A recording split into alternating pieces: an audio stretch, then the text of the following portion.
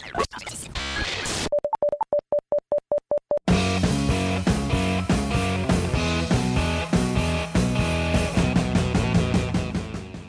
is Don't Get Me Started.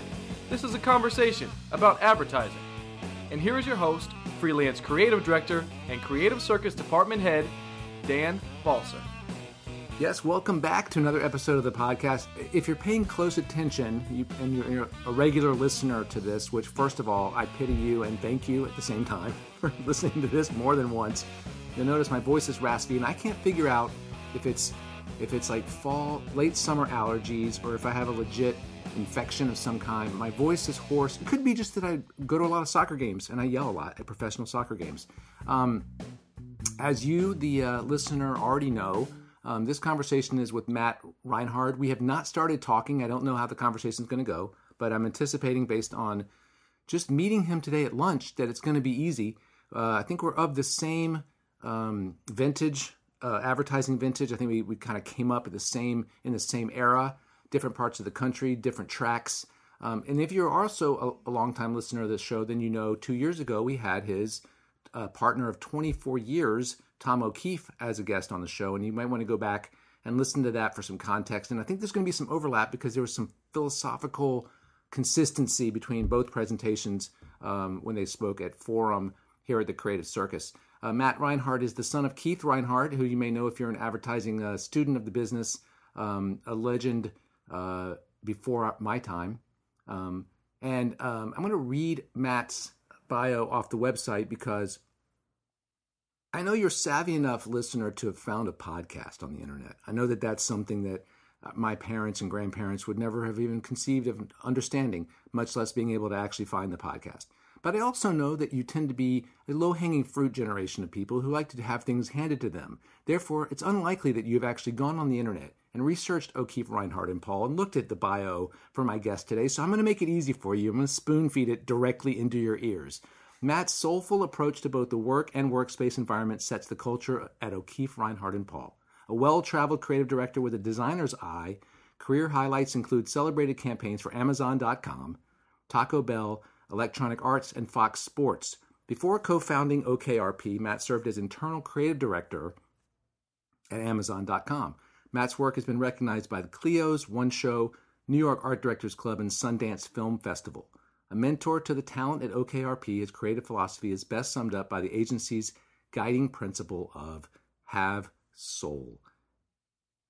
I can tell already this is the kind of creative person. He's sitting here a foot away from me, and it's always awkward to talk about a person in third person as they're sitting here. There's a honesty and a genuine authenticity and vulnerability about Matt that I think is one of the things that enables great creative work and has helped O'Keefe, Reinhard, and Paul grow and be successful for half a decade. So first off, Matt, thank you for coming in. Welcome to the microphone. It's great to meet you. Thank you for having me. Was that a fair setup, you think? That's a great setup. Okay. Yeah. Anything sounded wrong? No, not at all. I think it reminds me of a thing that we kind of say around the office, which is we like things that are perfectly imperfect.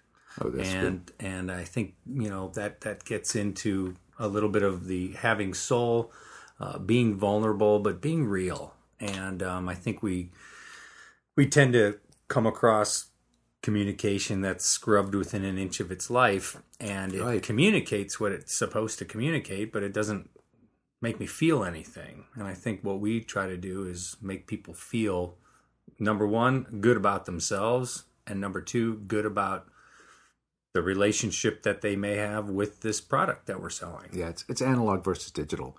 And it's analog in that it's never the same way. Reminds me, when you're saying that, I don't know why this popped into my head. I think it's because of this old Amazon stuff that you just showed. When Amazon, people don't remember, younger people don't remember that when Amazon started, Amazon.com was an online bookstore. You'd order books and books would come. So the task that, where were you at the time when you worked on that original Amazon stuff? In San Francisco. What agency? It was at FCB San Francisco, and that was 1999. Right. So hence the Y2K reference. Right. So there's a Y2K reference, and there was also just, it was basically, the objective of the commercials was to let people know that there's a lot of stuff you can order. But it felt like it was done on videotape, and you had these guys that were turning towards the camera in one of the spots, spelling out this inane acronym, and they didn't turn on the right time, and everything had this feeling of authenticity to it that reminds me of this. Neil Young went on this whole rant when digital music started about how the human brain will literally memorize a song after you've heard it 2 times on digital because there's a finite number of bits of information they're giving to you. Whereas when we grew up listening to records, you play the same record over and over again because it's a physical groove that's never the same way twice. And there's something about that sort of moment of real that doesn't exist. And you're talking about that in advertising and motion pictures where everything is in its perfect place. And there's some sort of trigger in our minds that reads, I think, as less accessible, less human, less warm. I think less accessible is absolutely right. Less approachable. Right. If it's so perfect, then maybe it's too good for me. That's interesting. Yeah. But if it is accessible and vulnerable, then I can have a conversation with it, and there I can then have a relationship with it. I mentioned your dad. I didn't want to get into a whole thing about like following your father's footsteps because I think you probably answered that question on interviews 6 times. But I am curious about how you started off in the business and having not gone to an advertising school, and just sort of talk about how you started off in advertising. Great. I was fortunate enough to go on location to such faraway places as Hollywood, California, at the age of 5. Wow. Where they had the set built, the stage built. They would keep the stage set up for McDonald Land. And that's where you had Shake Falls and the Goblins and the Mayor McCheese and all that stuff. So I got a good peek into that world at an early age. We often listened to radio on the tape cassette in the station wagon on weekends, and listened to there was a Shasta was a beverage that I used to listen to.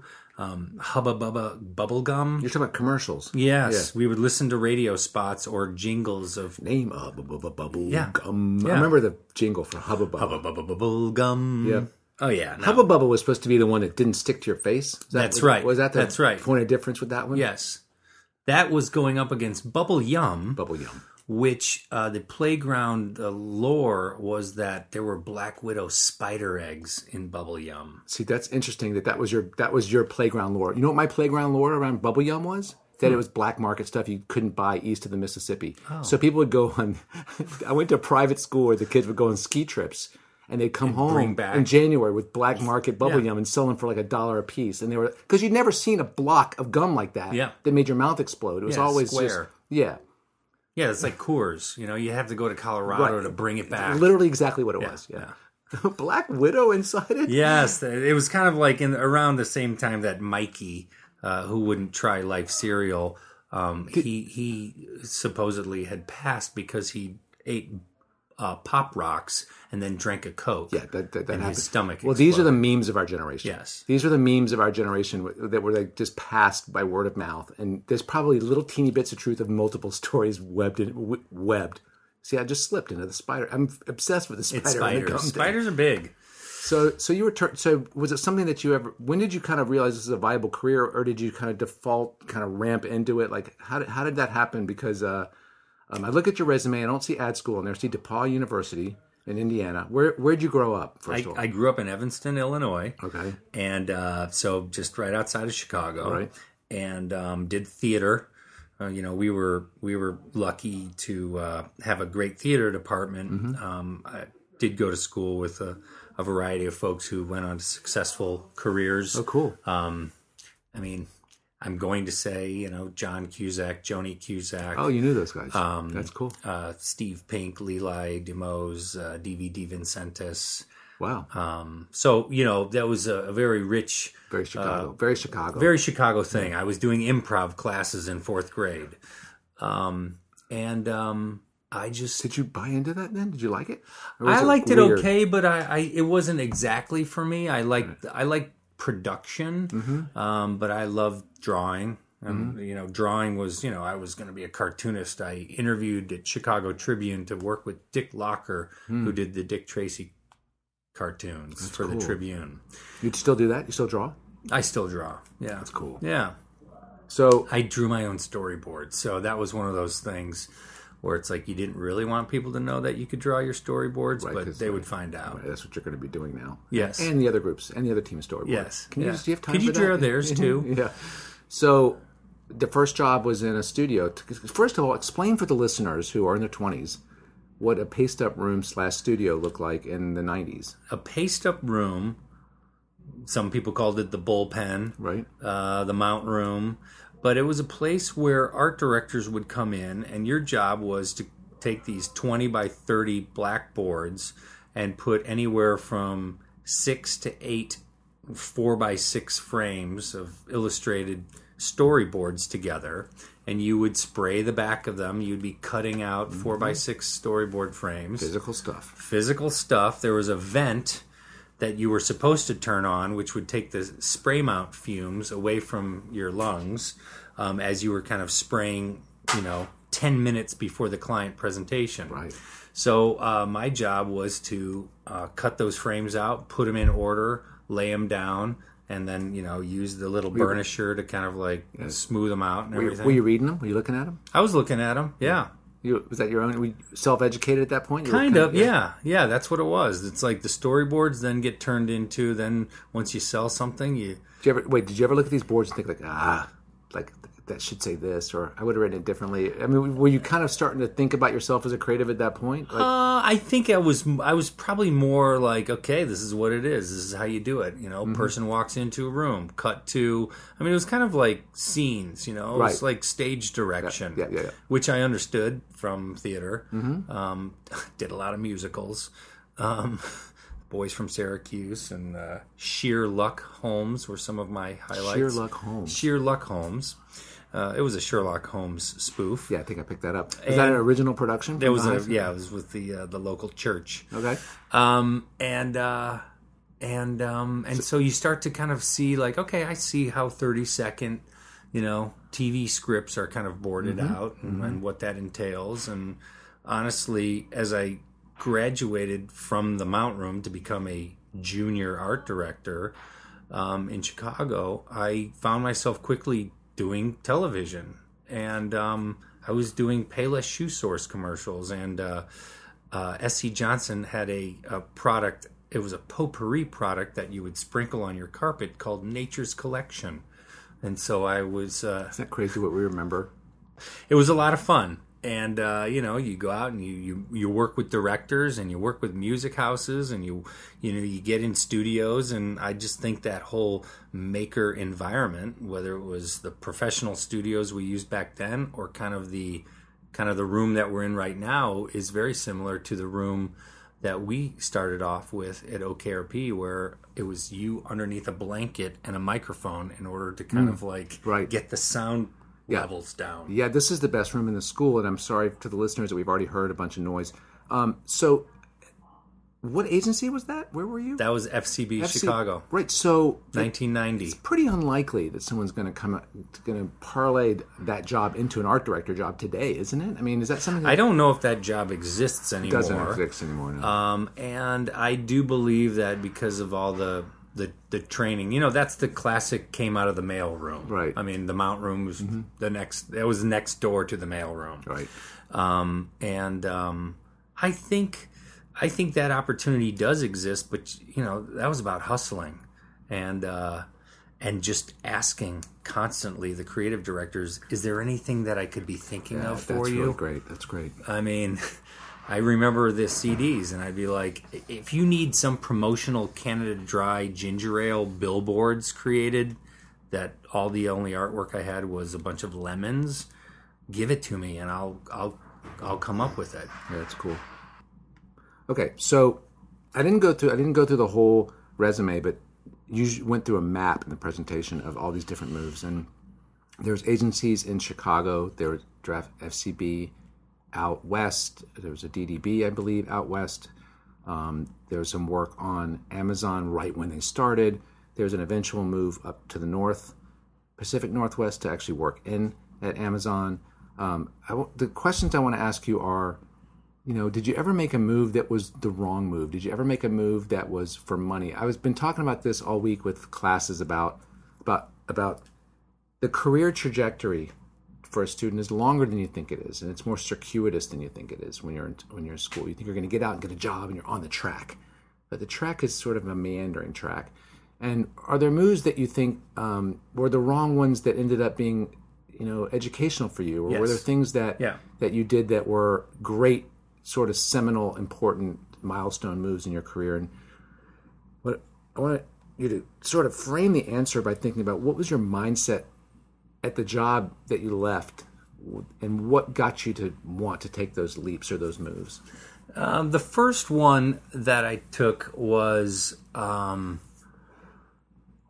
the first agency to another agency move that I made was Tom and I left FCB and we went to Ogilvy because we had this opportunity to work on Wilson Sporting Goods. Right, but both in Chicago. Both in Chicago. It was 94 or 5. Yeah. Oh, and wow. it was there was a David and Goliath spot that was made, and we thought, wow, this is the Nike. I mean, we're going to be doing Nike type work for Wilson. And I think we did one John Daly spot, which I wish I'd brought that. That's when he won the British Open at St. Andrews. So we had access to that footage. But that was a move that was pride, ego, and probably some money. The marginally wrong reasons. Yeah, that one was the wrong reason. But I think Jeff Thompson at the time said, "Are you guys done with your little experiment?" Oh, wow. From FCB? Yes, and so we kind of came back with our Tails between our legs. But it was good because it said, you know what? It's not bad where we are. Well, that's really important, I think, yeah. You know what? And I will say, sometimes, you want to leave because you get frustrated. You leave because I think I'm better than this. And it's like, you know what? Patience... That's probably something I should have said again in the room in the forum. But patience is huge, and again, in this world that we're being born into right now, where our attention spans are shorter and shorter, patience is harder and harder. And self-patience and being patient with, you know what, can I be part of the change? Because a lot of times people want the change to happen, and they don't realize that they can actually help affect the change. That's interesting. Do you feel like there's a power in the hires under you? Okay, I can't even say O'Keefe, Reinhard, and Paul. What are the letters? OKRP. OKRP. Do you feel like that there's an opportunity for someone to do that? And I know exactly what you're saying. You feel like when you're mid-level or a junior person that you're kind of narrowly as a cog, and like I can't really affect anything and like all that kind of stuff. Is that a false narrative in their mind from your perspective now? No, I think it exists because I think number one, people respect the kind of elders. I've been using that term a lot lately to describe myself. Yeah. I don't know why. It's funny. Elders talking. And can I really kind of bring up my feeling towards this for fear of some sort of repercussions that say, well, wait a minute, like, what do you mean by that? I don't think Tom and I are like that. We do like to kind of espouse a bit of this egoless creativity where ideas can come from everywhere, and the atmosphere that we try to create is an and atmosphere. Hey, that's a great idea. And if you did this, we try to be additive with that, but that's still kind of like a fundamentally new muscle for people to kind of use, especially if they are coming from an atmosphere where I am competitive against, me and my partner are trying to beat the crap out of the partners across the hallway. And again, Jeff Thompson, our ECD in Chicago and then in San Francisco, he had it great. He had me and Tom, and we wanted to beat any other team that was working on any other project. Whatever they did on their stuff, we wanted to do our stuff even better than they would be doing their stuff. So that competitive environment does exist. So that's probably healthy competitive. healthy competitive. So you're saying you're competing on the work you're doing versus the work they're doing. You want to get more notoriety and more traction. Not that you're sort of in a jump ball situation. No, it was we wanted our pieces of business to be fun and popular, and people love the work more than people loved exactly their work. So our environment right now, I think it's a fine line between, hey, we want to try to teach some things, at the same time we want to be blown away by some thinking as well too. So you may not have an answer to this next question, but were there any moves that when you got there you're like, oh shit, what did I do? And it turned out great. I think the move to Amazon there were key cards that wouldn't open certain doors. It was. So this is your more recent. This was the more recent. To actually go in-house to I work went on inside, and I felt like Jason Bourne, kind of like, what's going on here? It was a very need-to-know environment. Interesting. Which is normal as you are innovating products on one floor and operating current products on another floor. It's an incredible environment. It is a startup still mentality. There were moments where you were like, holy shit, this is real. Yeah. And it is a moment in time. So it was historical in the shock and awe of it. So you were a creative director on Kindle Fire. Is that what it was? Okay. Yeah. And it was very exciting. It probably wasn't sustainable as a family, as a father and a husband, because it's intense. It's super intense. It's super intense. So what have you taken from that? What sort of traits or lessons have you kind of kept from those months or years? I think gratitude for it not being like that. Well, yes, a lot of type A's, a lot of alphas involved, a lot of business school graduates, Stanford kids, right? Yes, Carnegie, no offense. Carnegie, Michigan, just intense, and I'm more of an Omega myself. There you go. And be in the back of the line. Yeah, I'm more of an explorer, or like way out there, and not needing to kind of be in control. Part of it is like, you can't control everything. So one thing that I've noticed about people who like to control everything is when life happens and it's out of control, they get extremely frustrated because they are not in control. Right. And I think a lot of my experiences have helped shape the fact that you can't control everything. Right. And you got to ride it. You can only hope to contain it, I think is the ESPN line. Right. You can only hope to contain it. You can't, you got to ride it. It's good. That's a learned skill, man. It's a hard one for me early in the career too, to deal with like hard left turns, hard right turns, stops, those kind of things. It's frustrating. Yeah. Who has been the best creative director you ever worked under, and why? There's I'm trying to think, several. Well, let's just say who's been one of the best, just so that you're not eliminating anyone. What I loved working for Jeff Thompson is he really was like, you guys are going to solve it. Oh, that's awesome. So it's like, I'm not going to solve it for you. I'm going to guide you and give you my thoughts, but you guys are going to solve it. And that kind of accountability, I can only hope that we could try to kind of instill that kind of confidence in other folks as well too. But Jeff really trusted that we would solve it and we would kill ourselves in order to get there. So he was a great leader in that way, where he trusted us to know, like, we're going to come in with 3 to 4 campaigns, and each one of them is going to, you never want to bring in something that you don't want to sell. And so we're going to make sure that even the worst one is something that we could live with. Over time, have you always had the sense that you and Tom are going to have something, like every assignment, did you feel like you're going to have something that you'd be happy with? Or were there times you're like, shit, we just...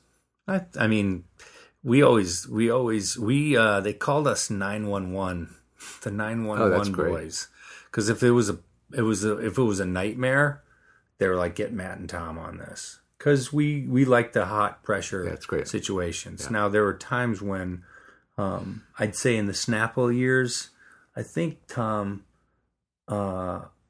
he either once had to take me to the hospital to make sure that my nerves weren't cracking.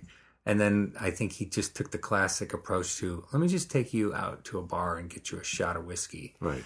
And so... You still have those moments? No.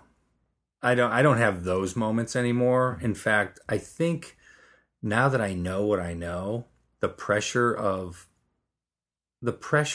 I put on myself is maybe a little more, I understand what that is, versus the pressure that is kind of unknown. That is like, okay, well, I've got some people who might be talking about me in another room and judging me on something. It's like, here I can kind of judge myself, and my clients can judge me, you know?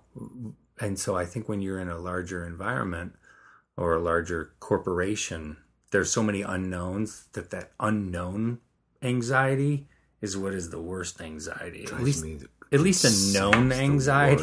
At least a known anxiety, I can kind of pinpoint it and be like... You can get your hands on it yes. and then figure out a solution for it. It's like, I visited a friend, and I might have mentioned this on the podcast. I visited a friend in New York who works at a big shop, huge shop. And he kept referring to they. He said, they're going to move us next week, or they're going to have this thing. And they're always talking about how they're going to reshuffle the floor, and they're going to give us this, or they're doing this. I'm like, God, you just have no idea what's going to happen. And I guess you could say that that's a known unknown, that like you know something, but that's not the same as like a massive problem that you can stare at. And you can solve a problem. You can't solve a problem you don't know. I know when a client's not happy. That's not bad. That's good. Yeah. That's a good problem. That's a good... I can get my hand around that anxiety. How do I solve that problem? Yeah, that's the best. Yeah. So I did tip you off to this question at lunch. I'm curious to know the answer. What personal trait of yours do you think has served you best so far in the career? I think patience is definitely one. I think, you know... Is that a new thing for you? Or is that, no. That's cool. I think the fact that things are going to happen that are out of your control is part of it. Where are you in your birth order? I am the middle. Yeah, that sounds right. Of 5. That sounds right. And I also have 2 other sisters. I don't know any patient firstborns. Is your oldest sibling a patient person? He's not impatient, but he's very peculiar. The middle child is the ultimate go with the flow, I think. Yes. Right. Yeah, I think I'm the referee. I'm the go with the flow. So patience has served me well. Listening, I think I'm a great listener. What does that mean? What does it feel like? What does it feel like to listen? Like, how do you listen well? How does one listen well? And this is a philosophical question. You may not have an answer to. It's more of a discussion question. Sure. Like, how do you listen? I think you listen because you're trying to interpret what a lot of people have a hard time saying what they mean. And so part of the listening skill is to say, we've listened to you. I heard what you said, and I am now solving for the thing that you said, or the statement that you made, or the strategy that you were having a hard time articulating. And I listened so that I can interpret and create or play back for you. I think this is what you meant.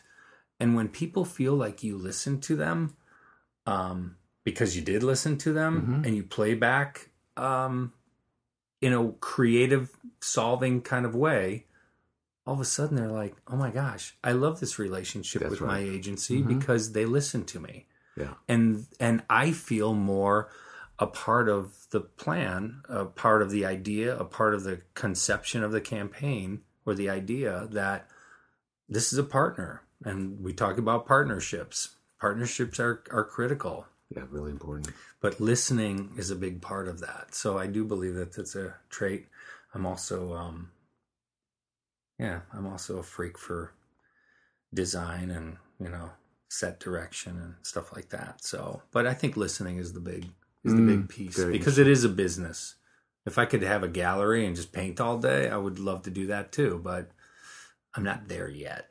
Yeah, it's interesting because that kind of leads me a little bit into my next question about success and happiness. Is like having your own place the happiest you've been? Is it the easiest or the best way to be happy? Because you did mention working for the man, and I think there are some people who are probably pretty damn happy working for the man. Has for you having your own place been sort of a key to being this? Would you say this is probably one of the happier sections of your career? Yeah, I think so. We are kind of... Does it go back to accountability? What you were talking about before? I think it's about accountability. I think it's about being able to make choices as a small team of me and my two partners and kind of agree to disagree on things, but in a way where, hey, it's the three of us, or it's the kind of the other partners that we've brought in.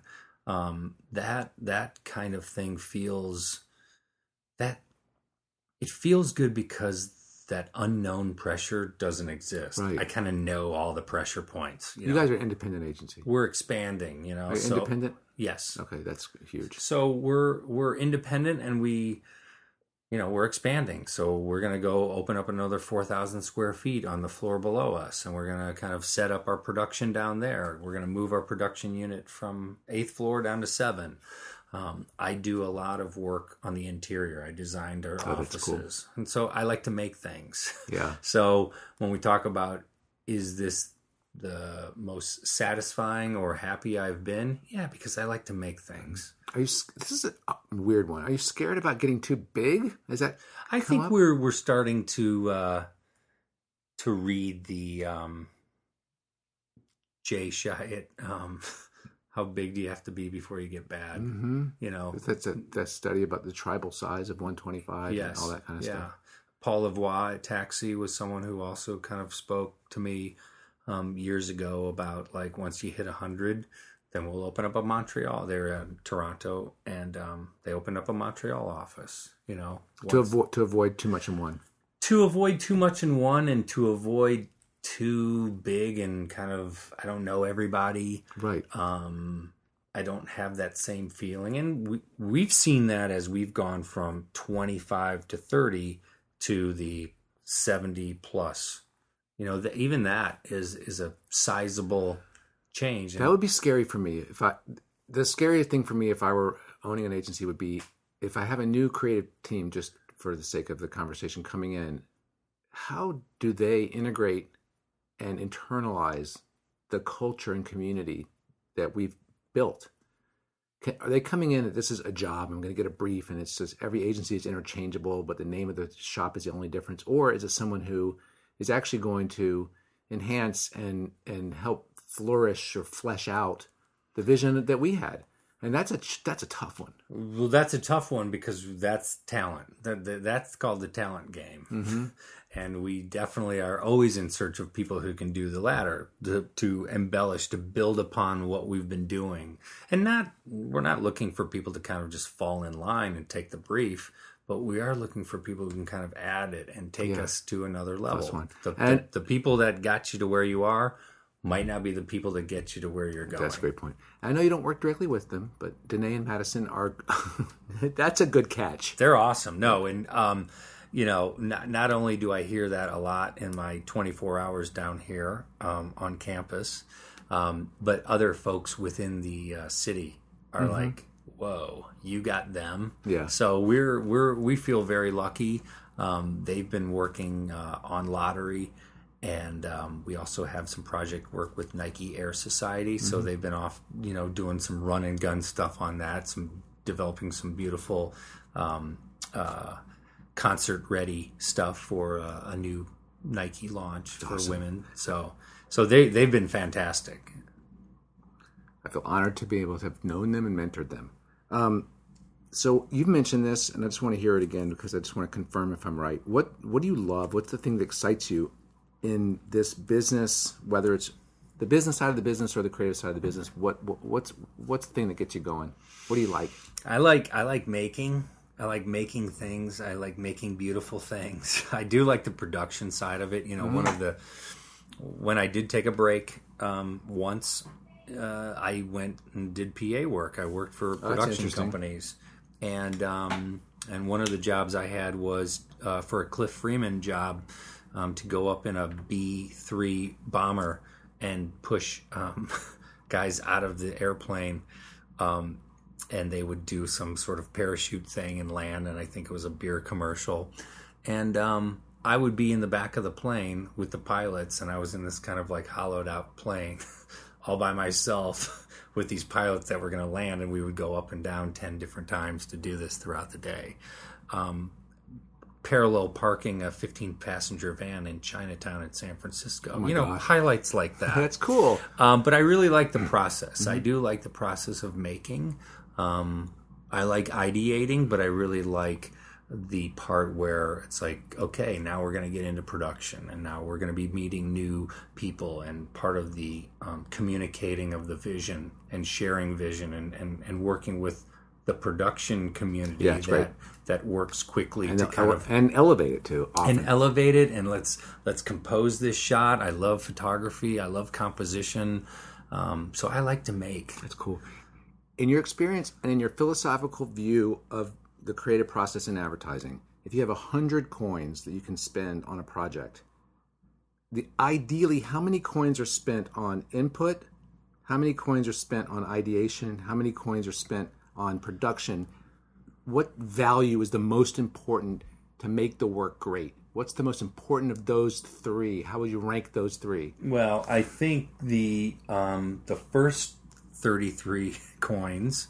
This is 100 coins, right? 100 coins. 100 coins.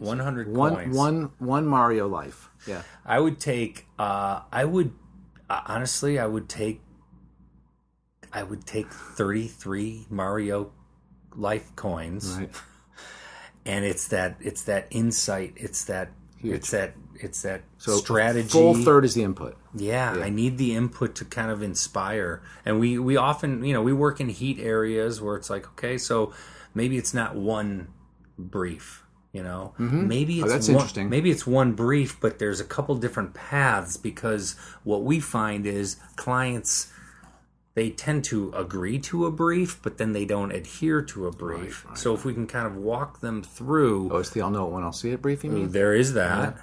And so let's give ourselves the opportunity to say, well, let's play in these kind of sub-strategic areas, because let's put a little more flesh on those bones and kind of see if those things hunt, because there's a lot of, is this what you meant? Right. Because just to be able to kind of sign off and say, well, yeah, technically that's what the brief says. But I'm feeling this other one a lot more. But I'm feeling this other thing. Right. So I would take 33 coins for that. Well, those start to bleed into the next one anyway. Because they do. A great insight becomes your idea. That's correct. Right. That's correct. So that's why we quickly want to get into, and maybe I would spend, I don't know, I'll take 40 coins for the ideation and development. You don't have a lot for, okay. Well, I guess where I'm going with this is, once I get to production, and certain clients are definitely this way. That leaves you 27 for production. Okay. I'll take it. Okay. Well, unfortunately, because production gets less and less. I mean, it's like you're doing 1-day shoots, or you're maybe doing 2-day shoots. Right. And so the ability to kind of like... by the time you get a pre-pro done, the pre-pro has been done before the pre-pro. Mm-hmm. All the big decisions that have to be made, by the time you have a pre-pro, it's just like, hey, this is just, we're measuring twice here, because we're actually shooting tomorrow. Right. So in the old days where it was like you do a pre-pro, then there'd be 2 days for, let's get together all those things that we may have missed. It's like, no, you are doing a pre-pro, and the next day you're on set. So... it's not that I don't want to have any more than 27 coins for production, but because we involve our production partners early on in the process, the full 27 coins can actually go towards the middle section. So it bled back. Yeah, into the ideation. That's right. Yeah, that's right. We like to bring them along. Groupon, we do that. We do that on Chili's. We ask. Groupon work is great. I love it. I love the Groupon stuff. I really do. Yeah. Great. Really, really, really awesome. like it. I love the launch of the campaign. I love the Tiffany Haddish stuff. I think that the insight about experience is fucking on point. I think it's great. So that's enough for Thank me you. kissing ass. I'm not kissing. No, we love it. We're, you know what, and I do mean this. It's nice to hear that people genuinely like that, and today I wanted to share a lot of stuff, but we get other clients saying, I want what you did on Groupon. Right. And it's like, okay. But don't you want to say, well, what do you think we did on Groupon? Like, what is it that you're buying? Because we're not going to do that. No. But what do you? How you framed it? How I like how you spun it. How Okay, good. You're strategic, because we are Right. very.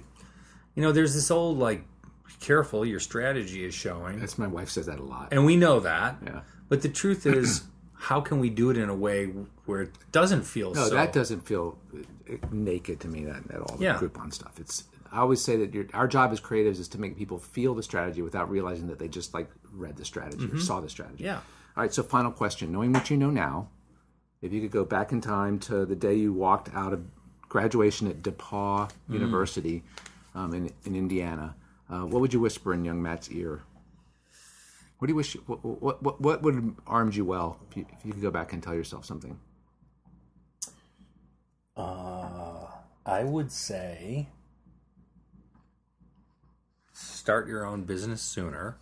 Now, that's not to say start it tomorrow.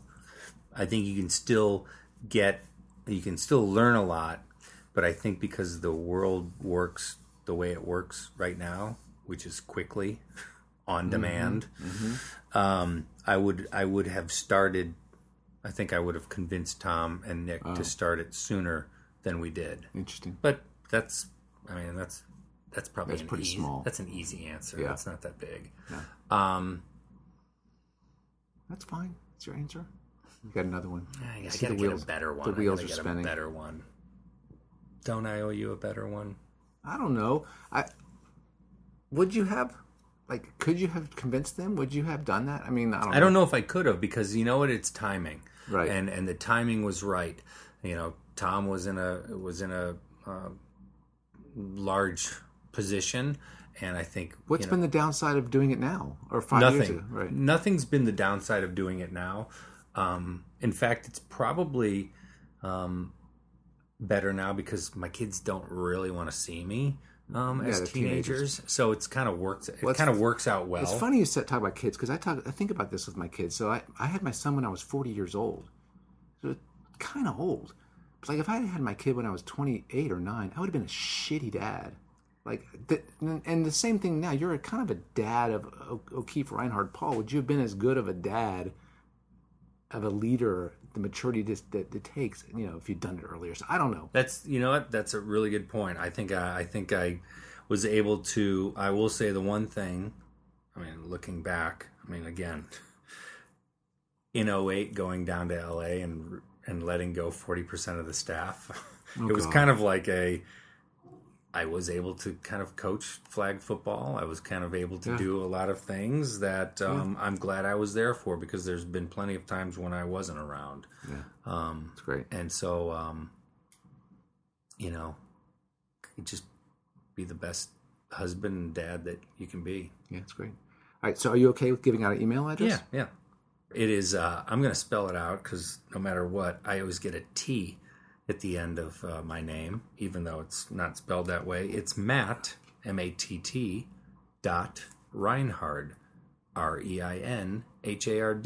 You get a T after the D often? People want to put a T on everything. At OKRP.com. And the website is OKRP.com. Yes. Yes, that's easy enough. Yes, we, in the early days of OKRP, purchased the URL from Oklahoma Record Pool. It had been dormant, and so there was some high-stakes negotiation with a gentleman out of Tulsa, Oklahoma. What is a record pool? He had it was kind of like a music blog type thing. Oklahoma Record Pool. That's random. Well, we couldn't secure that URL until we went through Tulsa. Oh my goodness. Listeners, you can always reach me at danspodcast@mac.com. I've had that electronic mail address since before you left middle school. Also, like the Facebook page, please, facebook.com/DGMS podcast. I'll have pictures, links, etc. Podcast is always available on your Apple Podcast app. Leave a review if you're so inclined at the iTunes Store. I'll be back in a couple of weeks with another conversation. Until then, thanks for listening. And Matt, thanks again, man. I really appreciate it. Thank you, Dan. Listeners, we'll see you. Bye.